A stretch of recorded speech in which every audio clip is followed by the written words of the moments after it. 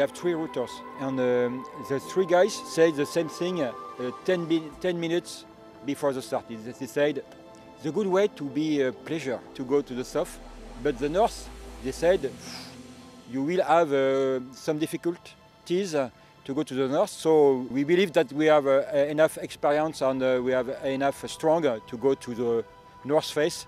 But it was not a pleasure party at the beginning. It was very, very, very hard for us. Very, very, very hard for us. Fascinating race. We saw Cocody take the northerly route, the only boat to take the northerly route from the start. We'd ruled that out.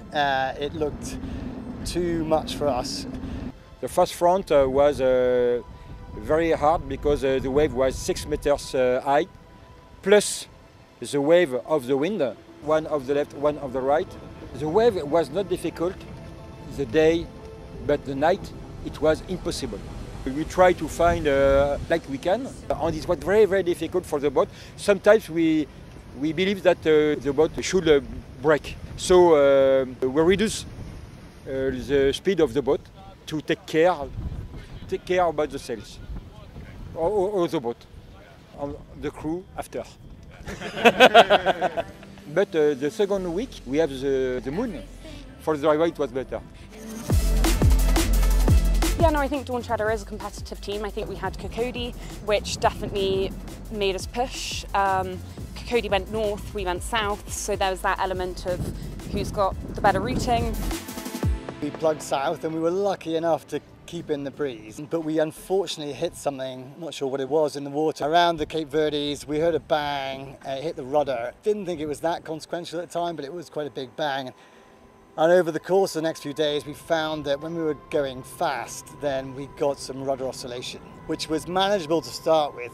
We put a lot of rudder toe on, but then as we kept on going faster, it started to happen at lower speeds. There was a lot of squalls, and we were 6 up, so there was more and more drain on the crew.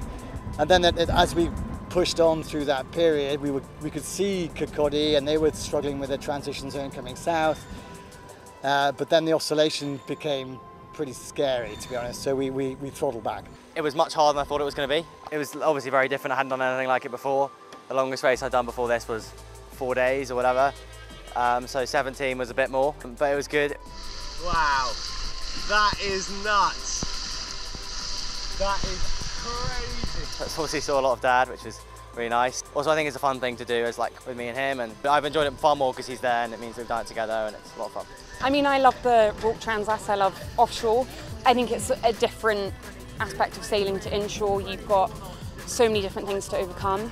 I think the first time I did it 2 years ago, I was on Juno, which was my father's J122, whereas this time I was definitely pushed out of my comfort zone a bit more, being with a different crew, not having that sort of family aspect, albeit the whole crew were incredibly supportive of one another. Abella's hugely supportive.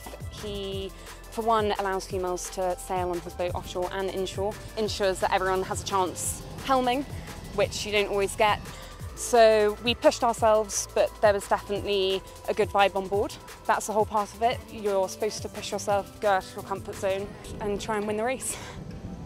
Cocody sailed very well, they managed their crew very well, they managed their boat very well, and they were able to sustain the speed and got away from us at the end. But it was a great race, loved it. It was definitely a journey, but pleased to get everyone back safely and no big dramas. So yeah, I'm very pleased with the experience.